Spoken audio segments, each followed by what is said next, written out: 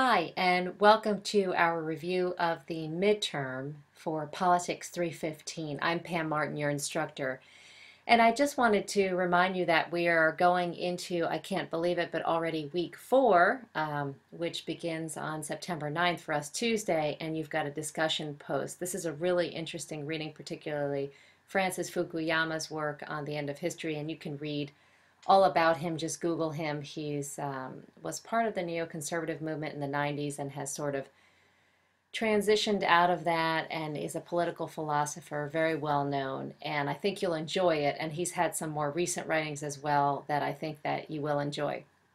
That said, I know that we're only in week four, and as you see as I scroll through our calendar on our syllabus, week 8 begins our midterm. But I know that a lot of you are working and have other things in your lives and want to be prepared for the midterm. And this is not a typical midterm. So I thought I would explain it to you. I would say by the end of week 4, I will put a sign-up sheet up, another sign-up genius sheet, where you can sign up for a role in the midterm. This midterm is a simulation of the six-party talks around the North Korean nuclear issue. I think it'll be particularly interesting for us because of the nuclear talks going on in Iran, the pressures in the Ukraine and Russia, as well as, of course, in the Middle East, Israel and Gaza. All of these pressures will influence how we think about the current midterm simulation. Not to mention that it was only recently that Kim Jong-un, the leader of North Korea, was testing missiles and claiming that they could possibly reach the United States. In any event, I would ask you to read over the midterm materials in the upcoming weeks and to select an actor. And that would be one of 6 countries, which would be the United States, Japan, China, Russia, North Korea, or South Korea, or a non-governmental organization, or the press. The interesting thing about the non-governmental organization is that non-governmental organizations work as sort of leverage makers in the international system. They use knowledge and they use data, evidence, photos, social media to leverage countries or international organizations to create policy outcomes that they want. A lot of the anti-nuclear weapon NGOs are working on this issue with North Korea, human rights NGOs. So if those types of issues interest you, you might think about being an NGO. It's sort of a fun role because you get to work with all actors and try and influence them with your epistemic, we call them epistemic communities, with your epistemic or empirical or knowledge, right? The press and social media, I don't think I need to say, are such important actors in the international system today. If you just look at the tragic uses of ISIS, of YouTube, or even just the use of Facebook by any myriad of organizations, criminal or otherwise, you will see that Facebook is a main provider of information, of accounts and events. You could also be a media representative for North Korea. They have their own state-run media as well as China and Russia. So those would be options for you. If you're a communications major, or if you simply just like the role of the press, or you simply want to sort of create information that may impact the negotiations, I encourage you to do this. It's also a fun role. These are 2 roles that I created.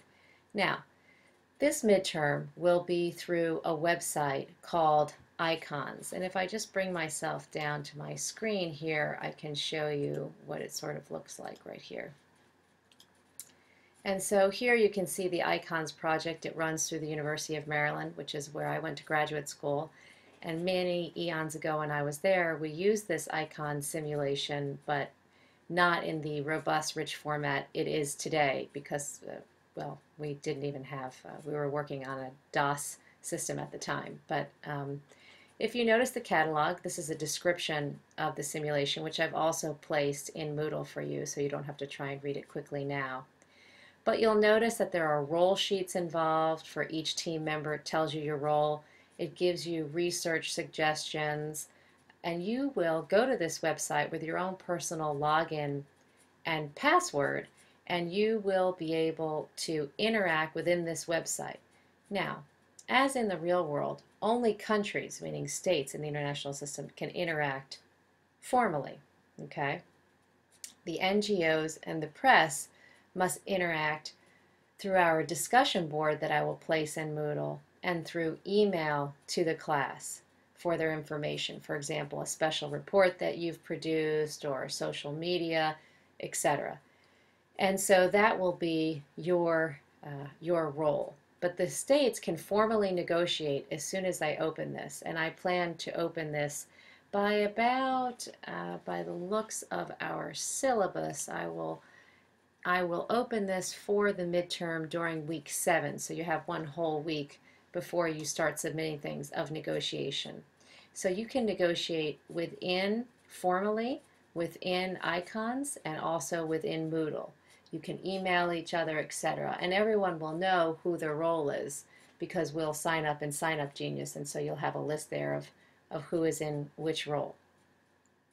So that said, once you select a country or an organization or media, you first have to, on September 25th, it's not listed on the syllabus, but it's in Moodle, and I'll put it in the syllabus. You have to submit a worksheet, and it's a 10-minute process. It's simply so that you can get your mind wrapped around who your country is or who your organization is and what are their roles. So there are 10 questions, and there are questions like, who is the president of your organization or your country or prime minister? Where is it located? What's the mission?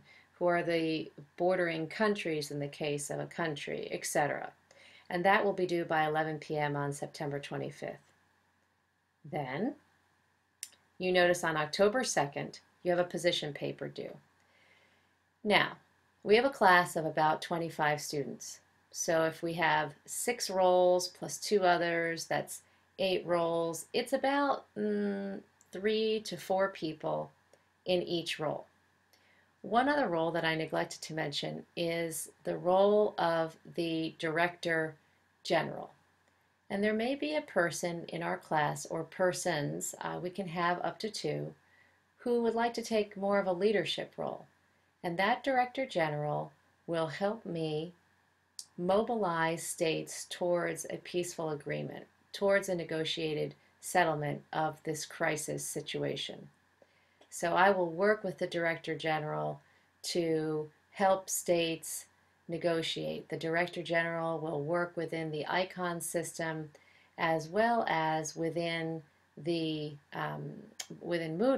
to encourage countries to move and take positions towards some type of settlement. That said, not every settlement is going to be peaceful. Maybe that at the end of the negotiations, we decide that the only thing we can all agree on, because it has to be a consensus agreement, the only thing we can agree on is that we agree to certain terms under which we will meet again in 3 months or 6 months, something like that. Sometimes you may be able to agree on some issues and have a treaty that you will revisit in a certain amount of time to further that treaty with other issues. And so we'll go over this as we're going through the midterm. Now, your position paper that is due on October 2nd is a group activity, and you see that in the grading guidelines, which means that if you are North Korea, for example, and there are 3 of you who are North Korea, well, all 3 of you can't have a different position because you're one country with one foreign policy. So all 3 of you would write the paper together. Okay, it's a maximum of 2 pages, and it's detailed and outlined in the grading guidelines. But the point is, you have to work together as a country, which means as a team. I would encourage you not to have to drive to campus at a certain time, but to use Skype and email and other digital modes of communication to coordinate this. On October 7th, once we have all our position papers in, and I look at them and I see your positions, you all will have positions, of course, then you'll have been debating back and forth and sending each other proposals for certain treaties within icons. On October 7th, the discussion board will open from 7 to 11.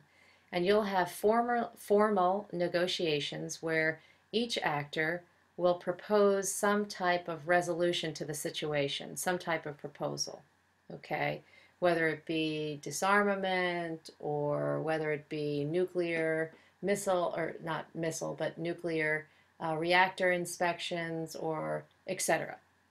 Uh, and then on October 9th, we will have a live negotiation from 3 to 4 p.m.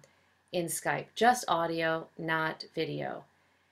That live negotiation, in that live negotiation, you may not be able to attend, and I will not take points away from you for that. That's not your fault if you're in class or work at that time. But if you can attend, I would like at least one representative speaker for each group to attend, and we will negotiate live on that day, and we may come up with a proposal for peace, which would be a resolution. Okay? Now let me show you, and then let me just say that, and so that proposal actually is another group project in the sense that countries will have to come together to create that proposal, and the NGOs, you may sign on to that proposal in agreement to that proposal. Okay? And then let me show you, once we finish this activity, I'd like you to reflect on the activity and think about how it relates to the things we've read in class. Was your state or your organization more realist or liberal institutionalist? How did it interact in the international system and in the crisis? Did you see that actors were more self-interested and conflictive, or were they more cooperative? And those guidelines are located, all of those, in Moodle. Under week 8, you'll notice I have all of the grading guidelines in this folder, and you can just click here and see them. And there they are, all listed. Okay. But I also have them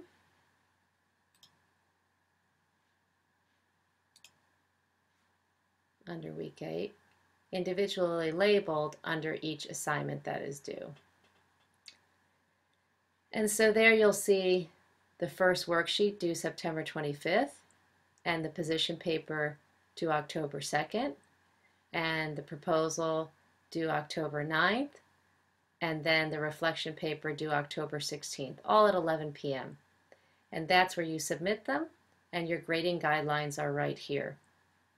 So let me just review here for 1 minute your overview.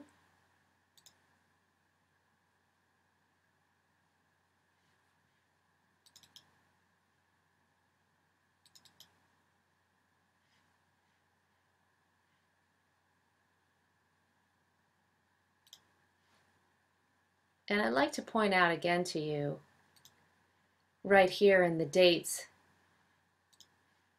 that your position paper is a group activity, and your proposal is a group activity. Again, if you think about a real simulation, this is going to mimic a real UN summit for a crisis toward peace, or a resolution of a crisis toward peace. So your position would have to be a group paper, because if you are the United States, the US can only have one position. And the proposal toward a resolution of the crisis could be a joint US-Japan proposal, for example. Or it could be a joint US-Japan-South Korea proposal. With all of the guidelines, you have to follow all the guidelines as listed in the grading guidelines. I have certain areas that you have to answer. And then individually, you would submit the worksheet and the reflection paper. Again, the negotiations will be the week of the 7th and the 9th, the 7th in the discussion board, and the 9th live in Skype. If you can't be there, don't worry, I certainly understand. This may seem complicated, but I think once you read through everything, you'll see that it's a far more interactive midterm than simply filling in blanks. And I hope that it is a practical application of everything that we are reading and learning about this semester. And I look forward to negotiating through this crisis. Thanks so much.